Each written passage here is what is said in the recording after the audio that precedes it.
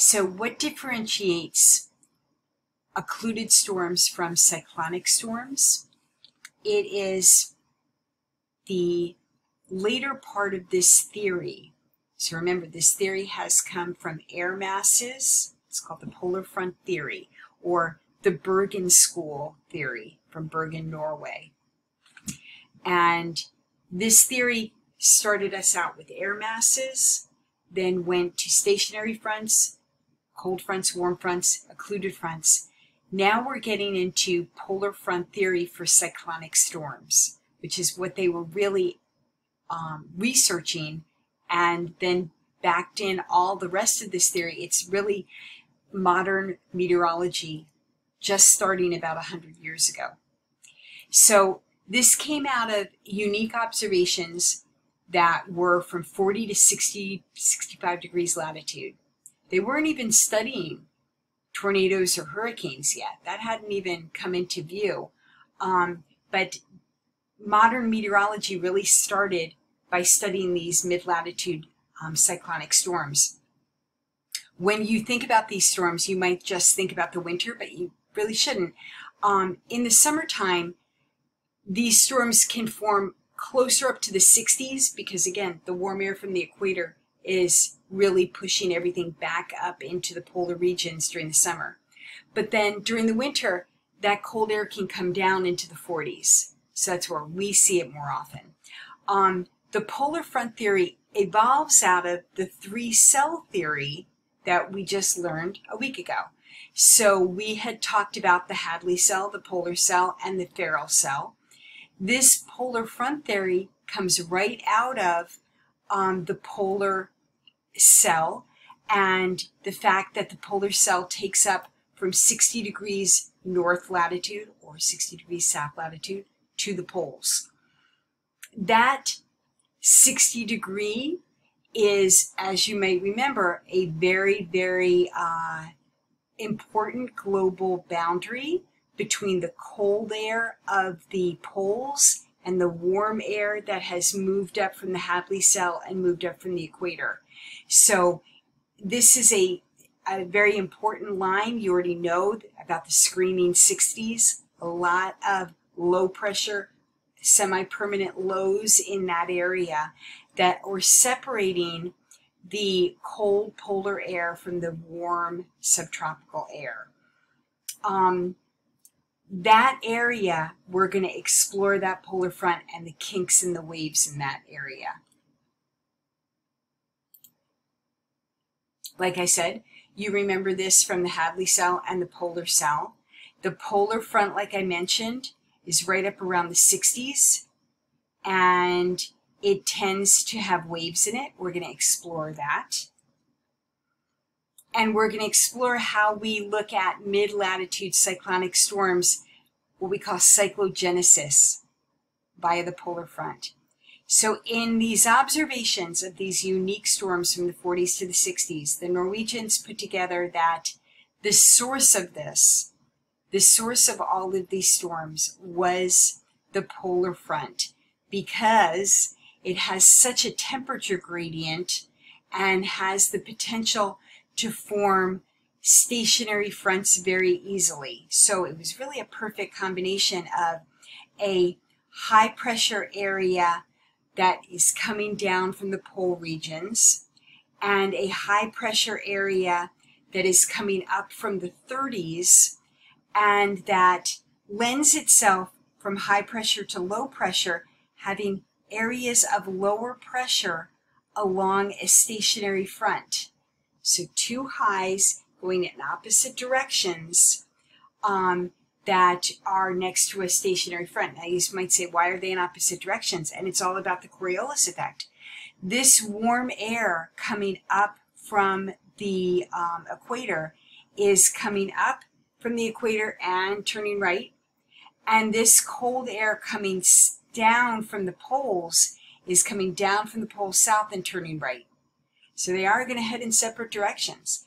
And there is going to be lower pressure along this line because everything is moving from high pressure to low pressure. So it starts with a polar front, and then it moves to a frontal wave. Now, what this is saying is that the surface stationary front has a polar front up in the upper levels above it, because we have studied that from the Ferrel cell. I'll just go back there for a second. We've studied how this air will come up and then sink at the poles and come back down again. So we know that there's a polar front that is at the surface, and we know that there is a polar front up in the upper levels.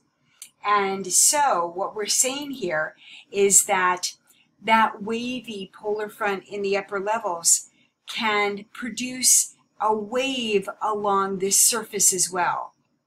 So there's a slight upper air nudge that nudges the cold air down, and as a result of pushing the cold air down, it pushes the warm air up a bit and nudges that from a stationary front into more of a cold and a warm front.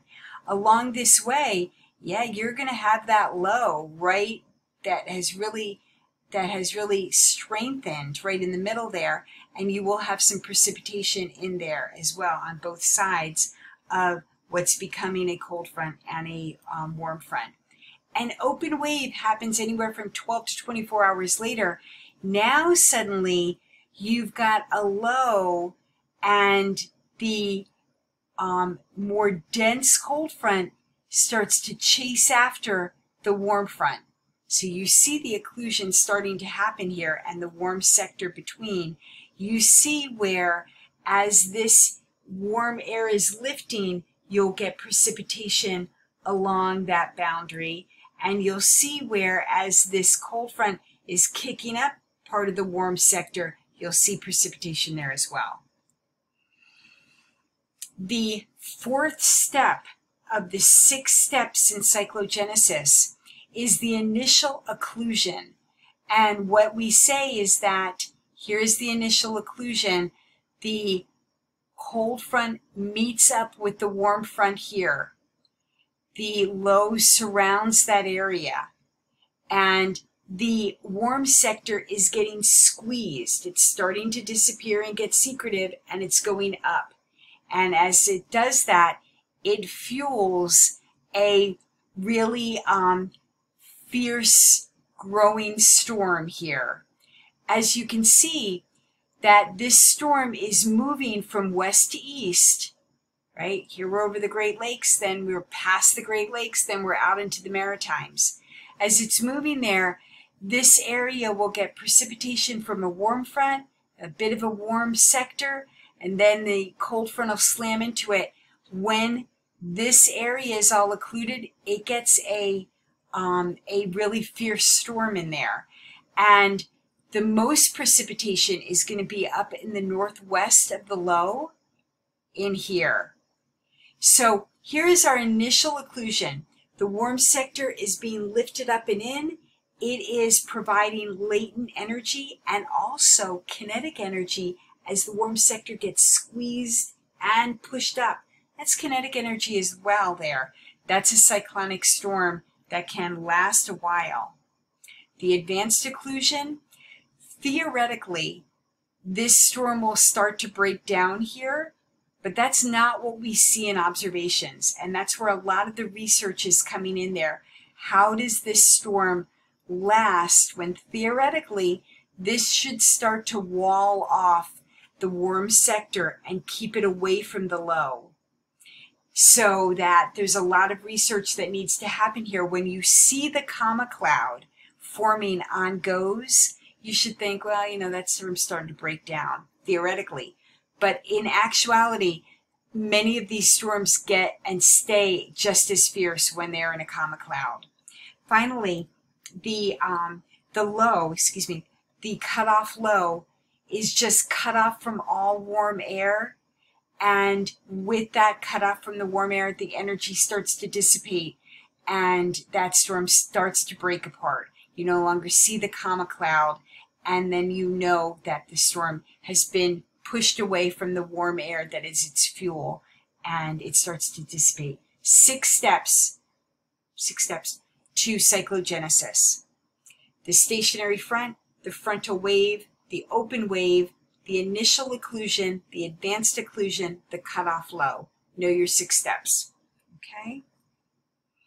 Beautiful example of a Pineapple Express comma cloud from Hawaii, called the Pineapple Express, just a river of air. A river of air. It's amazing. Coming in and forming a cyclonic comma right off the Pacific Northwest coast, dumping an enormous amount of rain in Yosemite. This closed Yosemite for almost a year due to flooding and so much reconstruction that was needed.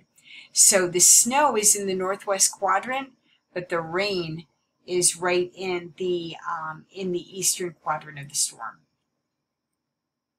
This is a really interesting southern hemisphere. Look at this. This is 65 degrees south, southern hemisphere, 70 degrees south, southern hemisphere.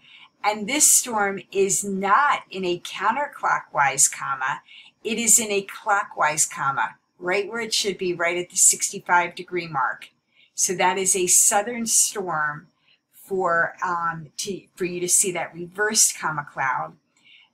Go over your 6 steps there, and I will see you on the other side.